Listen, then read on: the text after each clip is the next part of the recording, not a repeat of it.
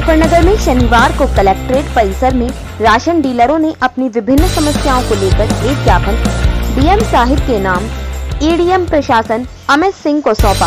उन्होंने बताया कि हम कोविड-19 महामारी में कोरोना वॉरियर्स की तरह काम कर रहे हैं।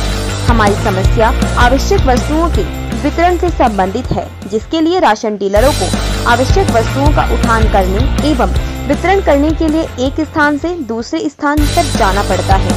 आपको यह भी अवगत कराना है कि आवश्यक वस्तुओं के वितरण के साथ साथ कार्यालय से संबंधित कार्य एवं निर्देशों का भी पालन करना पड़ता है। कोरोना वायरस बीमारी को देखते हुए आपसे निवेदन है कि सभी उचित दर विक्रेताओं का बीमा कराया जाए। आपसे अनुरोध है कि राशन डीलरों को आवश्यक वस्तुओं के वितरण के लिए आने जाने के लिए छूट दी जाए एवं पुलिस प्रशासन द्वारा उनके चालान नहीं काटे जाए।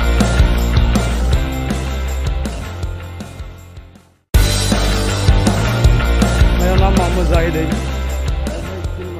आज हम यहाँ सभी समस्त राशन डीलर इकट्ठे हुए थे कि पुलिस द्वारा हमें प्रताड़ित किया जा रहा है। जगह जगह हमारी बाइक रोक के हमारे चालान किए जा रहे हैं। हमारे पास में पास होने के बाद भी हमें ये कहा जा रहा है कि आपके ये पास मान्य नहीं है और हमें राशन वितरण के दौरान में होम डिलीवरी भी करनी पड़ती है। इस वजह से हम शहर के अंदर घूमना पड़ रहा है हमें।